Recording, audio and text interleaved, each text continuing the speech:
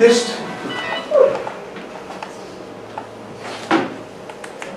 don't know how many times in my prayers I've done that. Nu știu de câte ori în rugăciunile mele m-am rugat pentru fratele nostru.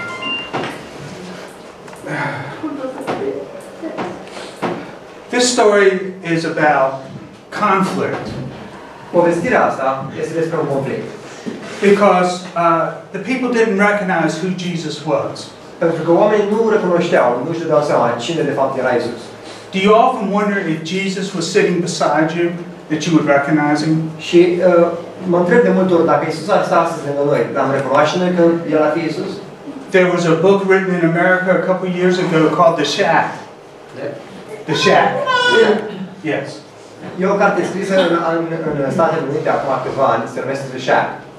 And in that, God was displayed as an old black woman. Și în cartea asta Dumnezeu era prezentat ca o femeie bătrână și neagră de culoare. See, God can take any form He wishes. Zicea că Dumnezeu poate să ia orice formă pe care vrea să o ia. And would we recognize Him? Și noi nu l-am recunoaște. Jesus came and they didn't recognize Him. Isus a venit și ei nu l-au recunoscut. See, in John 1:1 it says, in the beginning was the Word. Și în Ioan 1:1 spune că la and the Word was with God. Și cuvântul era cu Dumnezeu. And the Word was God. Și cuvântul era Dumnezeu. Jesus was God. Isus era Dumnezeu. And God was standing right before them. Și Dumnezeu stătea chiar în fața lor. In the form of Jesus. În forma lui Isus. And they didn't recognize. Și nu l-au recunoscut. And there were people at this meeting that we are going to talk about. Și erau niște oameni la întâlnirea asta, la această conversație. The Pharisees. Se numeau farisei. The Sadducees. Sadducei. And the Herodians. Herodians. Herodians. Yes.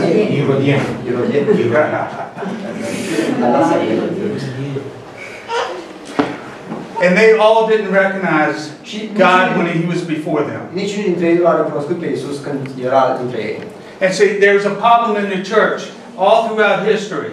Și în istoria bisericii este o problemă permanentă. Some people who were religious leaders, oameni lideri religioși, or even individuals, sau chiar pur și simplu membri, have in their mind who God is.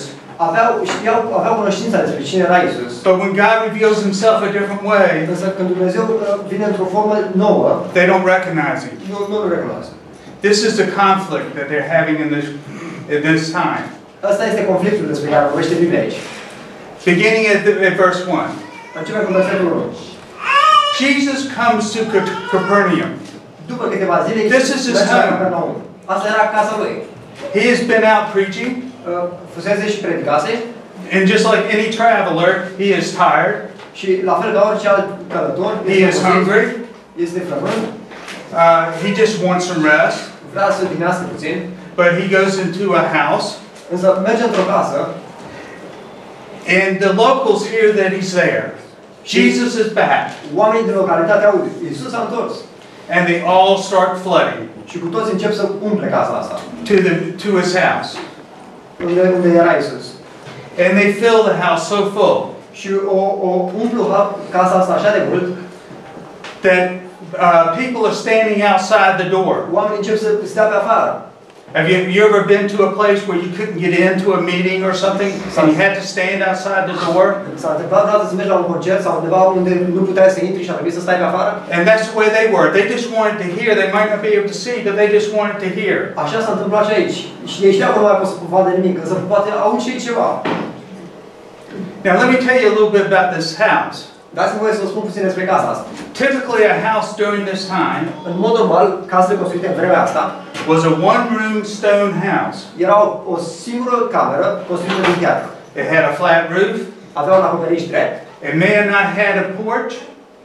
E posibil sau nu, adică nu se știe sigur dacă avea o ieșire pe acoperiș. It may or may not have had a roof over the porch. Și nu se știe sigur dacă pe deasupra era o mică clădire pentru stat la soare și nu se știe dacă sau nu era acoperit. The stairs were on the outside of the house. Scările erau pe din afara casei. I say in my business in the United States, unde lucrez eu în Statele Unite, I deal with houses. I work with houses. Eu lucrez în industria construcțiilor. I estimate how much they're worth. eu estimez cam cât valorează casa aia. So these details are important to me. Așa că detaliile astea valorează foarte mult pentru mine. And they're important to the story. Și sunt importante și pentru povestea noastră. So here's Jesus and all the people have come into the house. Așa că vedem că Iisus și cu toți oamenii ăsta au reușit să intre în casă. So does he say, no, go away, I want to eat my dinner? Și le spune oamenilor, nu, lăsați-mă că vreau să-mi iau cina. No, I want to turn on the TV set and rest? Vreau să dau la televizor, să mă întind și să mă odihnez puțin. No, he takes this opportunity to preach the word to them. Nu. Din contră, el ia oportunitatea asta să vorbească cuvântul lui Dumnezeu, să le vorbească oamenilor. See, we're no different. Noi n-ar trebui să fim deloc diferiți de asta. We need to take every opportunity we possibly have. Noi trebuie să luăm fiecare oportunitate pe care o avem. And preach the word to people. Și să le vorbim oamenilor vestea cea bună. Maybe not with words. Poate de multe ori nu cu cuvinte. But with actions. Dar cu acțiunile noastre. Amen? Amen. See, there are people out there that need you. Sunt oameni acolo care sunt oameni afară care au nevoie de noi. They may be friends or family. Pot să fie prieteni sau membri ai familiei. They might be neighbors or co-workers. Pot să fie colegi la muncă sau vecini. Or just someone walking down the street. Sau poate doar cineva care tocmai ce le-ai întâlnit în stradă. But there are a lot of needs in the world. Însă sunt multe nevoi în asta. And we can help meet them. Și noi putem să-i ajutăm. The story goes on and it says that there was this paralyzed man. Povestea merge mai departe și spune că este un om paralizat.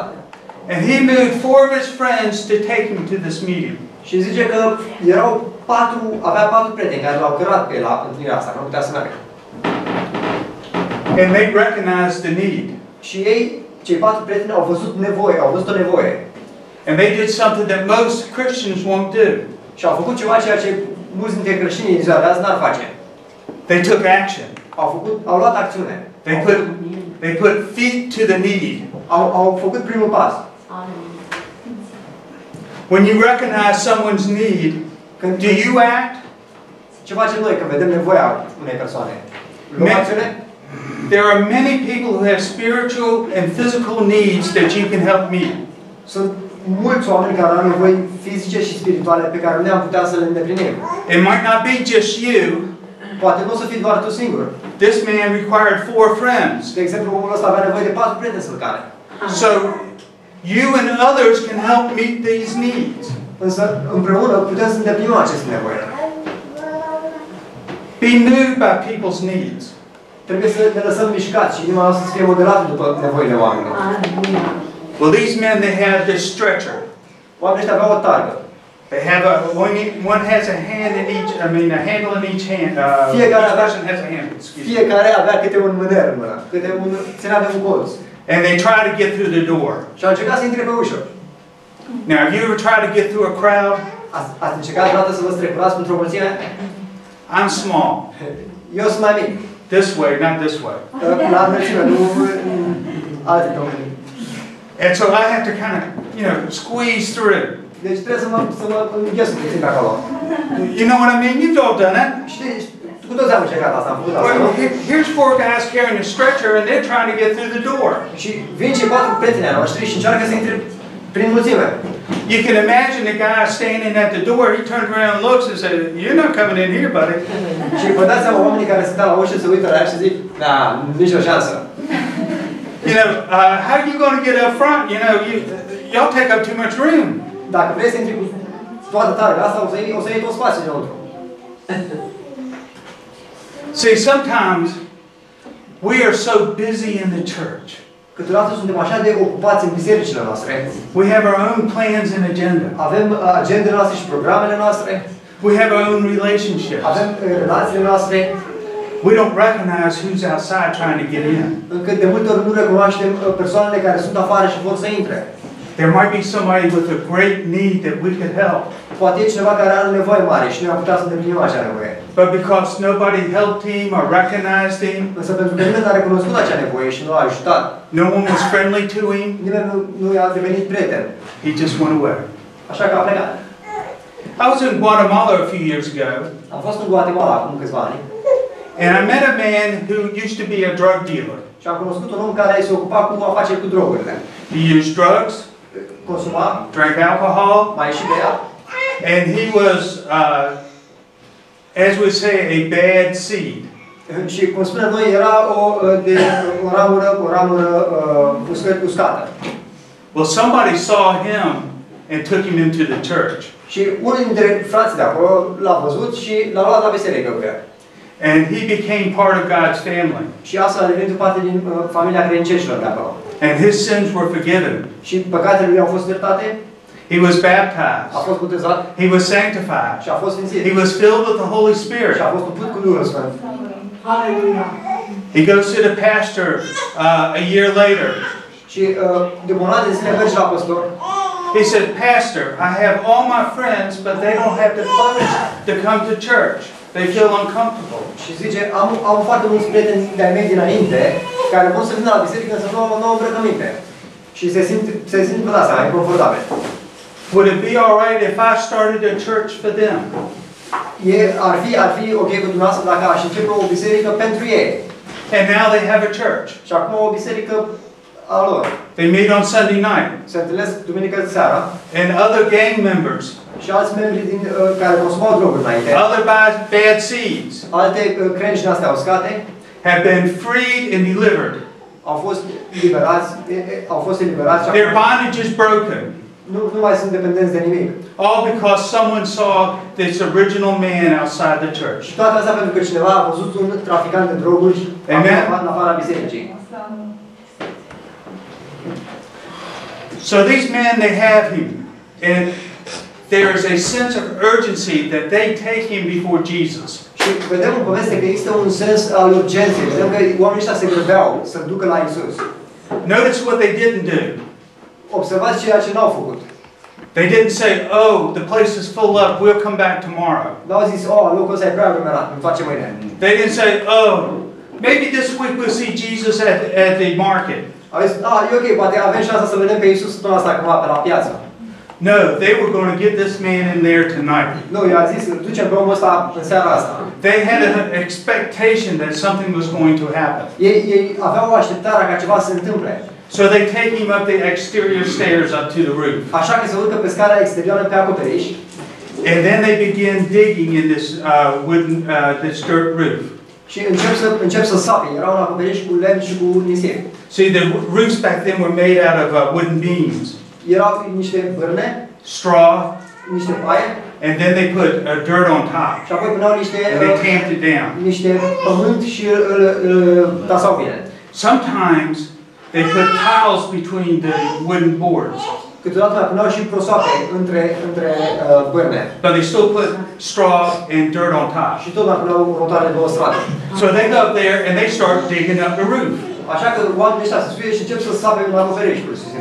Now you can imagine sitting inside and all of a sudden little bits of dust start falling down. Vă dați seama, fiind înăuntru și deodată încep să cadă firmituri din acoperiș. And then a big hunk of stuff falls Și mai down. cade o bucată mai mare. And you look up and you start seeing the stars. Și te uiți și începi să vezi stele și luna. And then this big hole appears. Și apare o gaură și mai mare.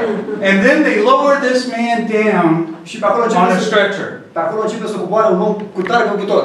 And it says it was right in front of Jesus. Și zice că omul ăsta coboare chiar în fața lui Iisus. What do you think they thought? Ce crezi că se gândeau oamenii? What do you think the man who owned their house thought? Ce crezi că se gândea omul care deținea casa? But here was this man before Jesus. Însă ne aflăm în situația în care omul ăsta ajunge în fața lui Iisus. And the word says Și cuvântul spune that he saw their faith. că Iisus le-a văzut credința.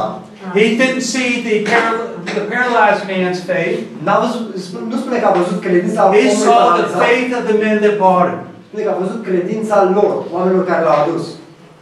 See, this man was a sinner. Omul ăsta paralizat era un păcătos. And so Jesus looks at him and says, Așa că Iisus se uită la el și spune: Son, your sins are forgiven. Fiule, păcatele sunt iertate. Son, your sins are forgiven. Fiule, păcatele sunt iertate. Each one of us, if you are a Christian, has sometime or another, Jesus you might not have heard him, but he said, son or daughter, your sins are forgiven. Fiecare dintre noi astăzi, dacă sunteți un creștin, poate nu ați auzit, însă Iisus v-a spus, păcatele voastre sunt iertate. And this word forgiven has two very important meanings. Și cuvântul acesta a ierta sau iertat are două sensuri importante. First, it means that because Jesus died on the cross, there's power in that blood. Spune pentru că, în primul rând, pentru că Iisus a murit pe cruce și a plătit cu sângele Lui, este putere în acel sânge. That you are forgiven of your sins because Jesus has taken them upon Himself. Înseamnă că noi suntem iertați de păcatele noastre pentru că Iisus a luat păcatele asupra Lui. And most people accept this. Și majoritatea oamenilor, but there's a second meaning. Au înțeles sensul ăsta, însă mai este un alt sens. And this is the hard one to accept. Și ăsta e unul mai greu de acceptat. It is that your guilt has been taken away. Și anume că vina ta a fost dată la o parte. To God, it never happened. În ochii lui Dumnezeu ea nu s-a întâmplat niciodată. Do you hear me? Your sin never happened if you've been forgiven. În ochii lui Dumnezeu nu s-a întâmplat niciodată dacă ai fost iertat. Don't live in guilt. Nu trebuie să mai trăiești cu vină. Don't struggle with your sin. Nu trebuie să te mai lupți cu păcatul. Put it under the blood of Jesus Christ. Trebuie să pui sub sângele lui Isus. And live a joyful life. Și să trăiești o viață bucuroasă. It's that simple. Atât de simplu. We want to fight with it. Nu trebuie să ne luptăm cu el. We want to argue with God. We're not good enough to receive sin. Noi vrem să ne mai argumentăm, să mai Who are you to tell God that you're not good enough to receive forgiveness? Și spune Dumnezeu că nu merit asta. God has forgiven him. Dumnezeu te-a iertat. God has forgiven you. Dumnezeu l-a iertat și pe păcătos. Move on. E timpul să mergi mai departe. It's time to get a life for Jesus. E timpul ca să începi o viață, să trăiești o viață pentru Isus. Amen? Amin. Now it said, immediately Jesus knew in his spirit. Spune că Isus de îndată a știut. And I love this part. Și partea asta care urmează îmi place. He knew what they were thinking in their heart. Spune că în Duhul lui Isus știa ceea ce ei gândesc în inimile lor. Wow. Wow. He didn't know what they were thinking in their mind. He knew what they were thinking in their heart. Nu știa ce gândesc în mințile lor, însă știa ce au în inimile lor. Because if you got something in your heart, it's there for good. Pentru că dacă ai ceva în inima ta, amen, este pe bune. Now, they were thinking that he wasn't God and that only God can forgive sins. Acum, fariseii și ceilalți nu știau că Isus este Dumnezeu și El poate să ierte păcatele. But they were wrong. Însă se înșelau. It's true that only God could forgive sins. Este adevărată partea că doar Dumnezeu poate să ierte păcatele. What they were wrong about was that He is God. Însă ei se înșelau cu privire la faptul că they didn't recognize Him. Ei nu au recunoscut că El este Dumnezeu. See, just like we don't recognize Him sometimes. Așa cum și noi de multe ori nu îl recunoaștem. He is the God that forgives sin. El este Dumnezeul care iartă păcatele. Don't hang on to it. Nu trebuie să te mai ții de ele. Give it up. Trebuie să renunți la ele. Forget about it. Și să uiți de ele. Amen? Amen.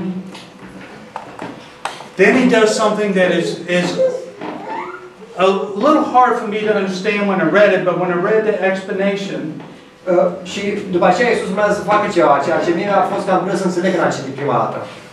It became clear. Însă apoi am citit explicația și totul a devenit clar deodată. See, he did the harder thing to prove the weaker thing. El a făcut mai întâi lucru mai greu ca să demonstreze că poate să facă și lucru mai ușor. He healed the man of his sickness. L-a iertat om de păcate. See, all sickness, disease, bondage, și apoi l-a și vindecat. Deci toate bolile, adicțiile, division, conflict. Toate conflictele și diviziunile, all has its root in sin. Toate își au rădăcina în păcat. So he forgave the man of his sin. Așa că Dumnezeu l-a iertat de păcat. But in order to prove that he had forgiven the man of sin, însă ca să le demonstreze și lor că l-a iertat de păcate, he healed the man of his sickness. L-a și vindecat de bolile lui, de paralizia lui. See, if I say, brother, your sins are forgiven, așa că dacă îți spun, frate, păcatele tale sunt iertate, I can't look at his heart and see if they're forgiven. Nu pot să mă uit în inima lui să văd dacă păcatele sunt iertate. That's the hardest thing anybody can do is forgive somebody of sin, and only God can do that. Numai Dumnezeu poate să ierți păcatele și asta e cel mai greu lucru de făcut pentru noi. So if I say your sins are forgiven, Așa că dacă spun că iertatele noastre sunt iertate, Sister Sylvia doesn't know if your sins are forgiven. Sora Silvia nu știe că You don't know if your sins are forgiven. nici dumneavoastră poate nu știe. Brother David doesn't know that Nici David nu știe your sins are forgiven. că păcatele sunt iertate. But when the man got up Însă când Domnul s-a ridicat and he stood up proud, și a stat drept în picioare, they knew that Jesus had healed him. știau că Iisus l-a vindecat. And that if he was truly blaspheming God, Și dacă Iisus într-adevăr blasfemea numele Lui Dumnezeu, God wouldn't have healed this man. Dumnezeu nu l-ar fi vindecat pe acel om. Because God won't have a relationship with a sinner. Pentru că Dumnezeu nu poate să aibă o relație cu un păcătos. Amen? Amen. Okay. Did I make that clear? Yes. M-a făcut înțeles? Da. Okay. And then he does something that's really strange. Și apoi Iisus face ceva și mai ciudat.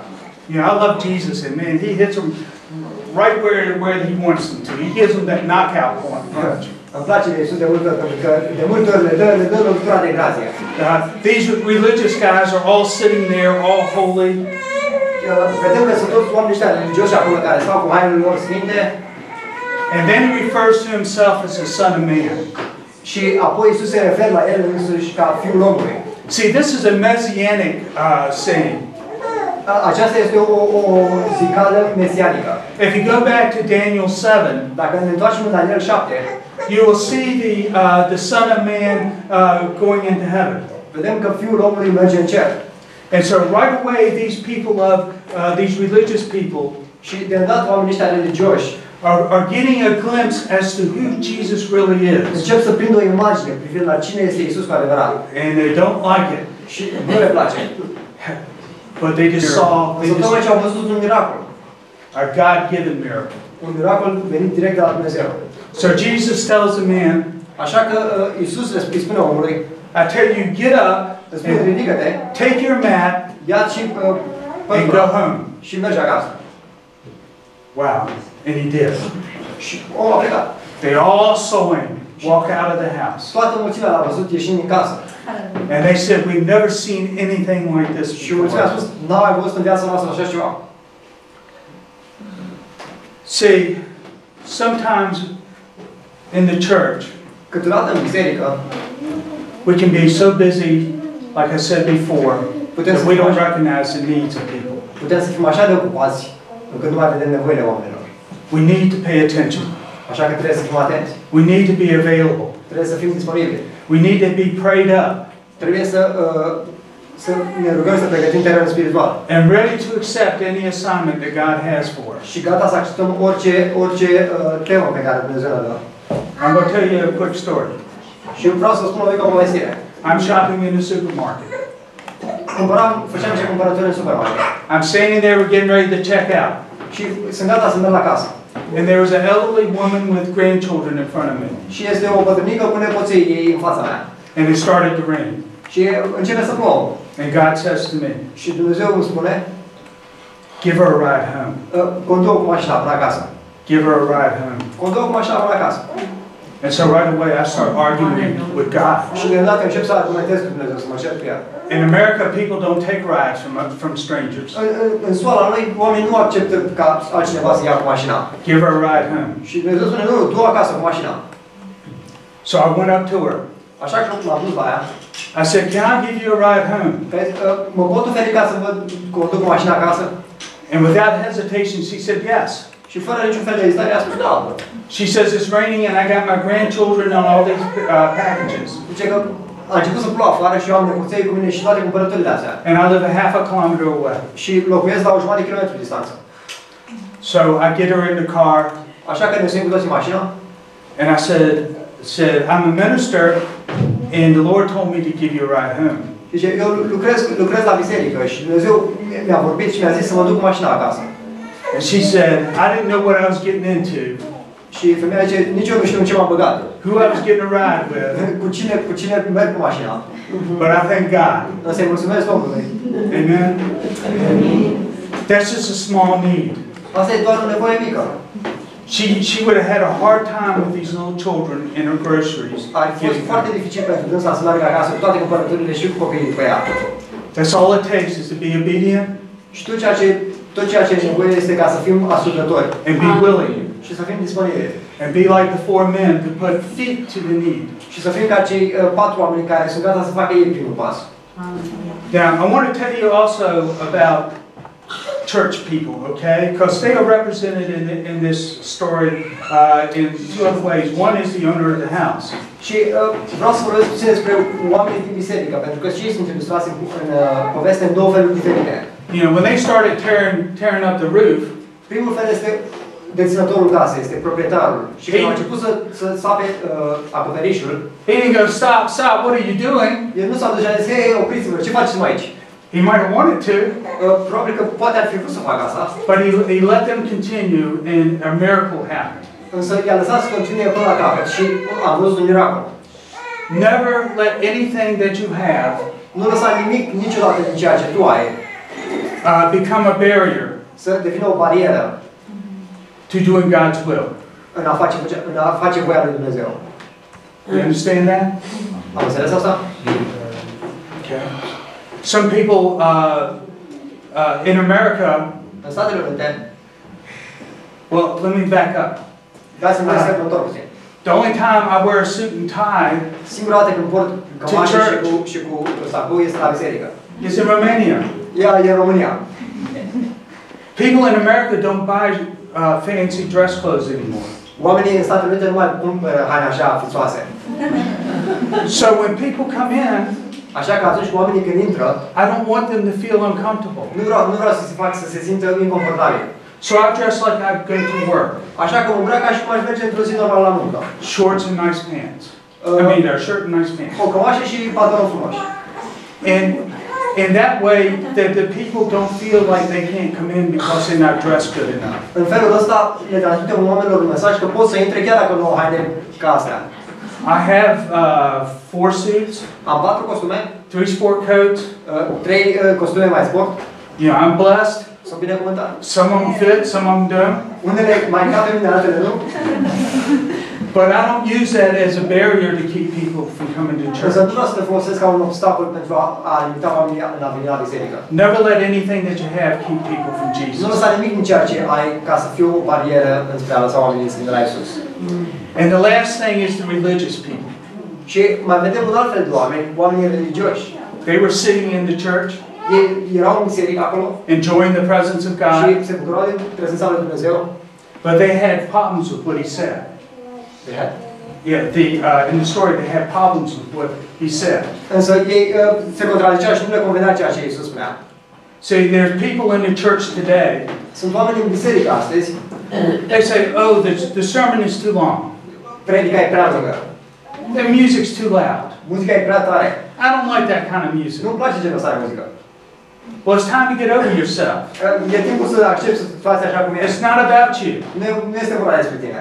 It's about bringing people in the church. E vorba despre a aduce oameni în biserică. It's about being relevant to the people outside the church. Este vorba despre a fi relevant la oamenii din afara bisericii. Sister Sylvia and this worship team, Sora Silvia și echipa de laudă și închinare, if they spoke English a little bit better, dacă vorbeați puțin mai bine, they could lead worship in English, și puteau să conducă lauda în limba would fit in any church in America. Ar putea să vină în orice altă formație, în orice altă biserică din Statele Unite. That's something to be said, that you have appeal to be relevant to different cultures. Asta înseamnă că puteți să atingeți la multe culturi. See, it's not about you in church. Nu este vorba despre tine și ce-ți place ție în biserică. It's about Jesus. Și este vorba despre Iisus. It's about doing the Great Commission. Și este vorba despre a face ceea ce ne-a trimis să facem. It's about standing on your feet and doing something. Este vorba despre a face primul pas și a începe să faci ceva. Your pastor can only do so much. Pastorul poate să facă și doar că poate să facă. It is up to everybody in the church to work together. Însă este datoria fiecăruia dintre noi în biserică să lucrăm împreună. Amen? Amen. What would happen if everybody in here started bringing people in here who had a need? Ce s-ar întâmpla dacă fiecare dintre noi am aduce pe cineva aici care are o nevoie? And God touched them. Și Dumnezeu rezolvă și îi atinge. What would happen if God started touching everybody in this town? Ce s-ar întâmpla că Dumnezeu ar începe să atingă oamenii din acest oraș? What would happen if God started touching everybody in Romania? Ce s-ar întâmpla că Dumnezeu ar atinge toți oamenii din România? In my prayers, I know God loves the Romanian people. În rugăciunile mele știu că Dumnezeu iubește românii. He has a heart for Romanian people. Și inima lui bate pentru România. You put His cross up on the mountains. Și văd că aveți tradiția de a pune cruci pe vârfurile munților. You teach the Bible in your schools. Și predați învățăturile creștinești în școli. God has a heart for Romania. Dumnezeu iubește România. Amen. Amen? Amen. Don't let your hard lives think anything other than that. Nu vă lăsați cu ceva. Dumnezeu iubește România. Hallelujah. Amen? Amen. I just want to challenge you Și vreau să vă provoc astăzi to look for the need. Să fim atenți, să vedem să observăm nevoile. Look for opportunities to preach the good news. Și să fim atenți la oportunitățile de a vesti vestea bună. And pray. Și să ne rugăm. And pray. Și să ne rugăm. And pray. Și să ne rugăm. Amen? Amen. Thank you so much for having me. Mulțumesc mult pentru că m-ați primit. It is truly an honor to be here. Este o adevărată onoare să fiu aici. Amen. Amen. Amen. I love you with all my heart. Vă iubesc în toate inima. God bless you. Dumnezeu să